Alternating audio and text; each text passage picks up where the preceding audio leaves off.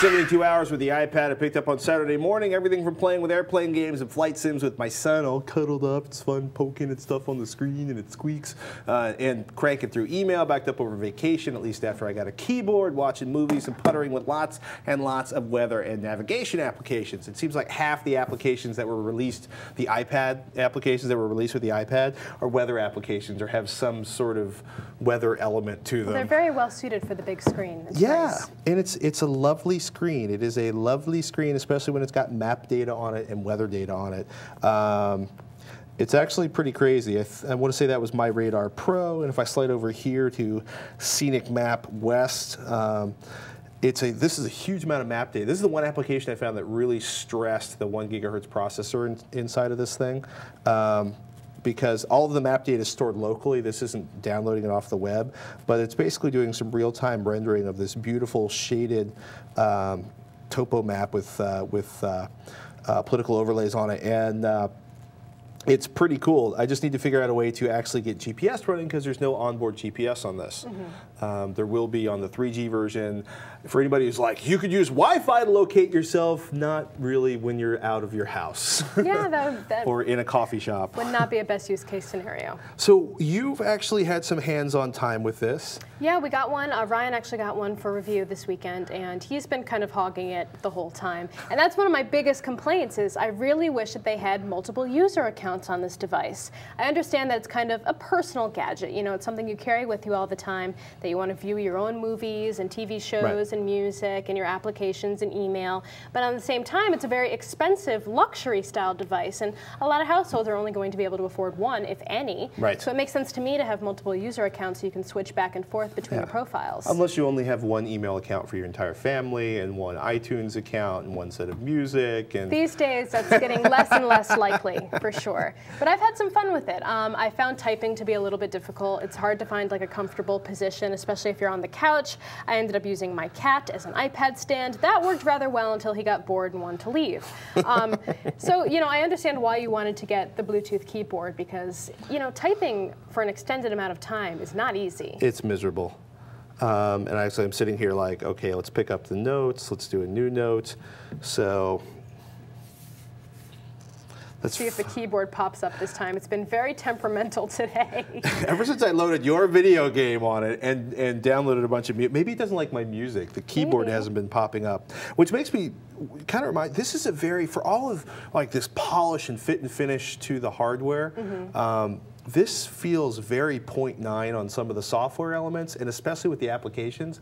A lot of people writing applications for this didn't have actual access to the hardware, so they built it based on the emulator. And some of the stuff, I've had a lot of software crashes. Some stuff's been running great, some not so great. But there's been things like, we've been noticing the keyboard not popping up when you wanted to log into a video game, when I was trying to get the notes demo to come up. Should we just skip straight to the pros and cons? Sure. Well, I'll give you one of my big cons, and this is something a lot of people have made fun of me about. I think it's kind of heavy. It's kind of heavy for me, and I'm not a weakling, but what I mean for me is that I would use it as an ebook reader a lot of the time, and my Kindle is just significantly lighter. And you know, holding it for a long period of time, whether you're on the train or on an airplane, if you're not propping it up for whatever reason, you know, it's a little bit on the heavy side. It feels very solid and well constructed, and that's nice, especially compared to the Kindle, which can feel a little bit chintzy. I wasn't going to say chintzy, a little plasticky, a little, you know, the clicky sometimes doesn't feel very good, but it's not, for all my purposes, it's a little bit on the heavy side. And I understand it's got the battery in there. It's not like I have, you know what I mean? It's not like I'm a... You're a strong guy. I'm a burly guy. It's got heft. It's got weight to it. I think it's got a big fat battery inside of it. It's got a lot of glass in the screen.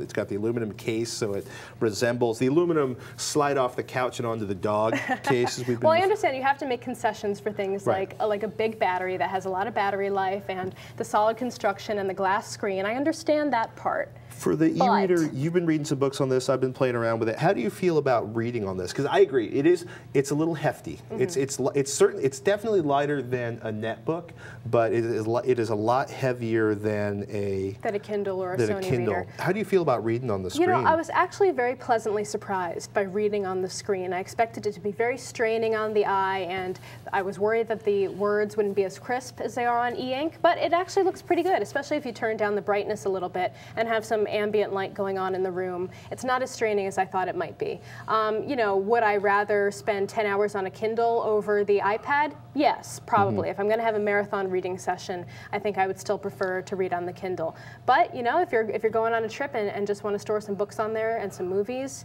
it's not bad for that at all. You're definitely not going to get the kind of battery life you get out of any of the e-ink display devices where you're getting weeks. This is what, like 10 to 12 hours battery life? People are getting 12 hours. I'd say I'm getting close to that, if not getting that.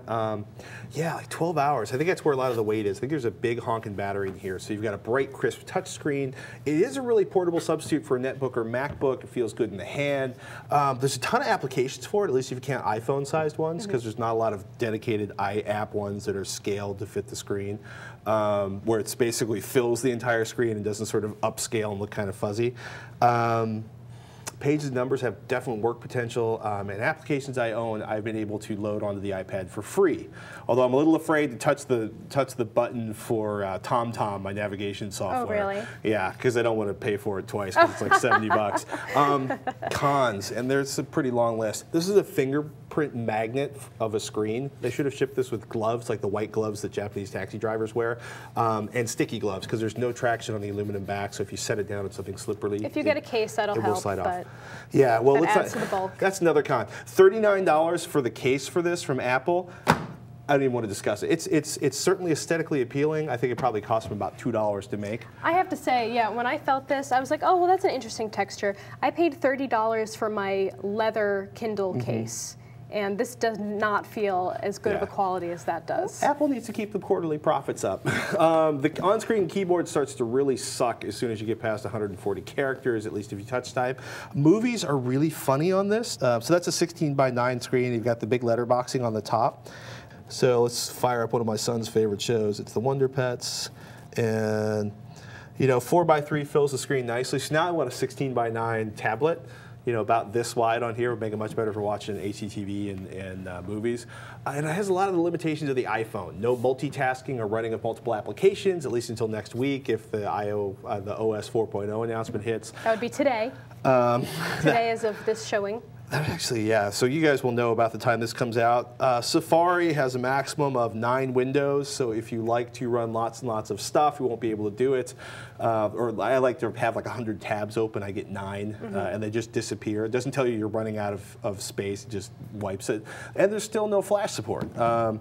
And there's lots of weird things like finding out, you know, your screen is too small to run one of your primary business applications, or another one of your primary business applications doesn't run under this version of Safari, or at least run properly. So GPS would have been nice too. I'll be testing out some Bluetooth devices this week to see if I can get it running, because I want to use this as a big, like I want my own version of like the multi-zillion-dollar Garmins that they mount in race trucks. Right. And this is not cheap. It's like 600 bucks. Which is like twice what I paid for either of my netbooks. So it's not quite a notebook. It's a lot more than an iPhone, especially an iPhone with a cracked screen. I think you mean your iPad Nano. My iPad Nano. I have an iPad Nano now. I was going to try using this as a work computer for a week, but 2 of our primary cloud applications, Rundown Creator and Zimbra, won't work or barely work under the Safari browser. Also, the multitasking thing really kills it for me as a personal computing device. I mean, even if you're just going through Craigslist postings and you want to jump over to Google Maps, suddenly then you have to jump back and forth between apps. It's like being on DOS, where it's either a terminating another tab, then fine. You know, give me the web-based version of Google Maps. Then in that case, you know, don't make me have to jump back and forth. That's one of the main annoying things for me as well. That might be fixed by the time this hits the street. Yeah, is it an intimate device? Yes. Is it fun? Yes. Is it expensive? Yes. And according to some reports online, fairly easy to damage beyond repair. I think this is one of those things where the 2.0 version is going to offer a lot more. And I think it's also good that the applications are just going to get more and more stable because people are just really getting to develop on it. Yeah. Look, by the way, also this fits perfectly in a 1-gallon freezer bag. Oh, good and you can use the touch screen to it. So if you need something to protect the screen, go into the drawer, find the 1 gallon freezer bags. So are you happy with your purchase? Overall? I was a little frustrated that I was really frustrated. I can squeak by on Zimmer, which is our work email, because I can use the mobile version, but it's very ponderous compared to the regular client, and the regular client would be great, except that I can't actually scroll the email, so there's some weird, I think there may be an Ajax issue inside this, because I think Zimmer is built on Ajax. I'm probably wrong about that, but, and like the primary tool we use to make the show, I can't run on this because it tells me the screen resolution is too low, so it's like literally like, it's already shot out of the water for me to use as a work device. For me, I'm happy that I get the chance to use Ryan's at home. I don't think I'm quite ready to throw down the money for it yet. I'm excited to see what happens in version 2. Yeah. I would love to have a camera, for example. I still think that's something that they really should have put in the first version. I'm not really sure why they didn't. $100. I just don't know why. They want a clean upgrade path to version 2.0, and they probably want 4G networking or at least better 3G quality. Well, who knows? Well, when they do come out with it, we'll cover that as well.